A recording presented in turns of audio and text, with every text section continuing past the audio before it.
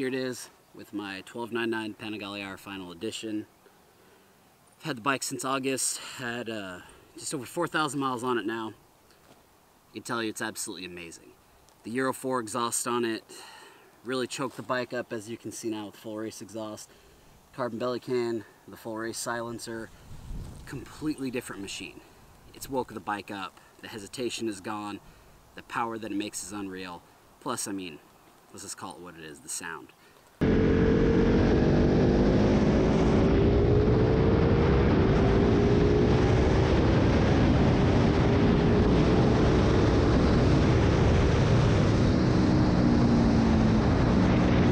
It is truly a one-of-a-kind machine I've been lucky enough to own.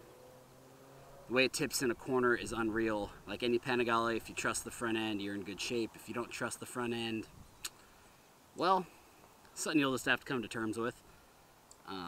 Other things I can tell you about the machine, it turns heads like you wouldn't believe.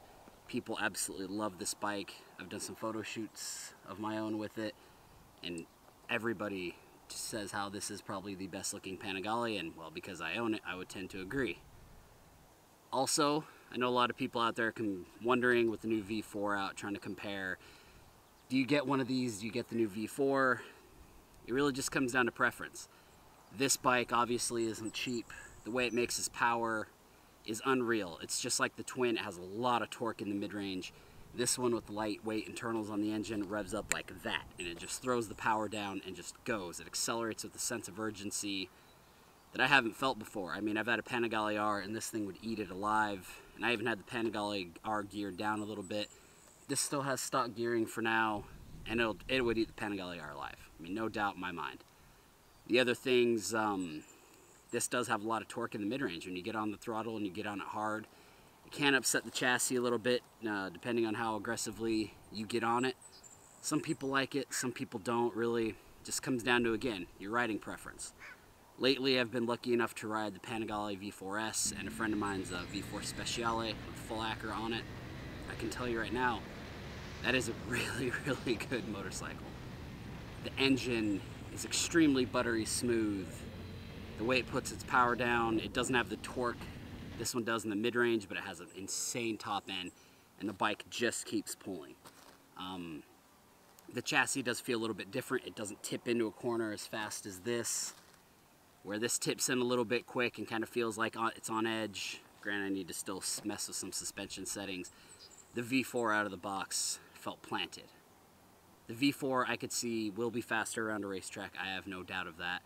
For most people, for daily riding, I do think the V4, it's a better bike. It's more refined. This, however, this still has that rawness. This is still an aggressive machine. This bike, you have to ride it a very certain way to extract the performance out of it. And if you can do that and you can ride it that way, this bike will reward you. Where the V4 is more of a tool. It will help you go faster. To me, this is my fourth Panigale now.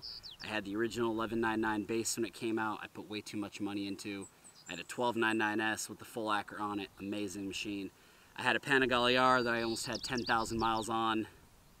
Loved that bike. And now this one. This is my favorite of all of them. As I said, I was really torn on getting a V4. I put the race exhaust on this, and I can't be happier. I'm happy for everybody that's got a V4. I do think they're a phenomenal machine, but for me, for the way I like to ride, for the feel that I want from a bike, this is it.